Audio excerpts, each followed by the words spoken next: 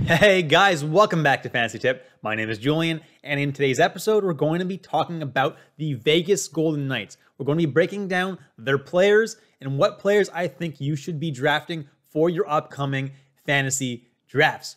Before we get started, guys, please leave a like, subscribe, hit that notification bell. I'm trying to hit at least 1,000 subs this year, and we're almost there. Thank you so much, guys. Let's jump right into their lines. So aside from the new acquisitions, I'm not expecting a whole lot to change in terms of Vegas' lines. That top line is still going to be Pacioretty, Stephenson, and Stone. That second line is still going to be Marchessault, Karlsson, and Reilly Smith, like it has been since the very beginning of this team. And that third line, I'm expecting to be Janmark, Nolan Patrick, and Dadonov. On defense, we got Martinez, Pietrangelo, McNabb, Theodore, Haig, Whitecloud, and in nets, Lehner and Brossoit. Jumping into the players now, and the guy who's being drafted the earliest on Vegas is Robin Lehner, who's being drafted around 19th overall on average. And do I like that draft ranking?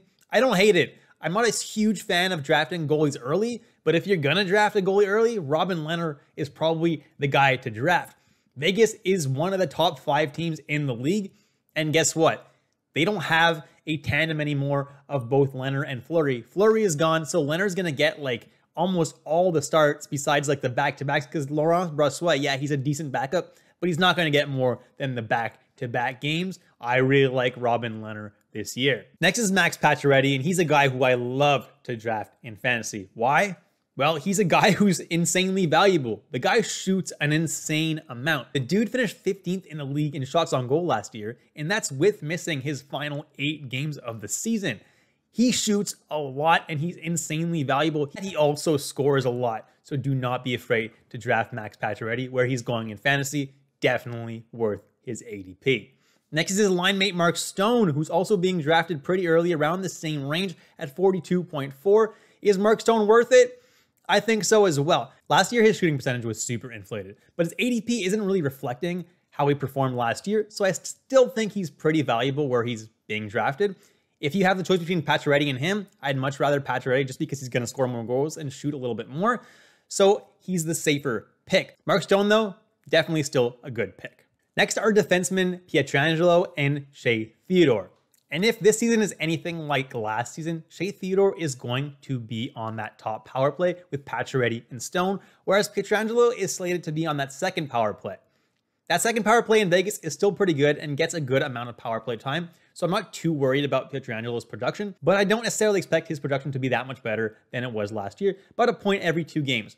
Pietrangelo gets value also from his peripherals, so his shooting, his block shots.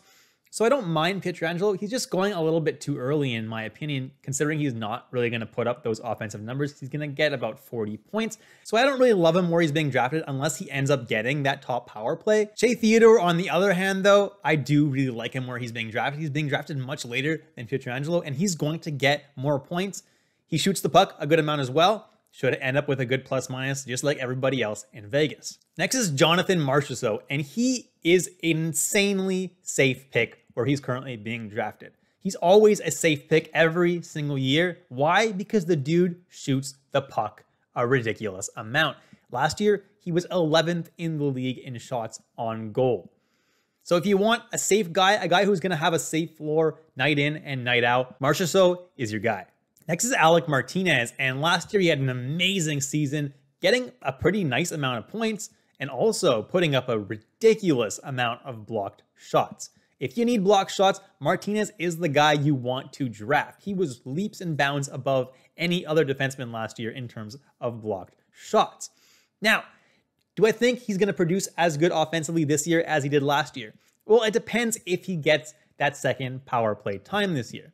Right now, it looks like he might be getting that second power play time. I'm not sure he will the entire year, but even if he doesn't, the dude has a lot of value. He should at least hit 35 to 40 points this year, and he's going to be blocking a lot of shots once again. I'm also not worried about that plus minus because Vegas is a great team, and they will continue to be a good team in a bad division. Next is William Karlsson, and I don't love him this year. I think he's going to do decently on that second line with Marchessault and Reilly Smith. But I think there's other picks here that you can make with more upside at his range. Even though it's pretty late, I think there are better upside picks than William Karlsson.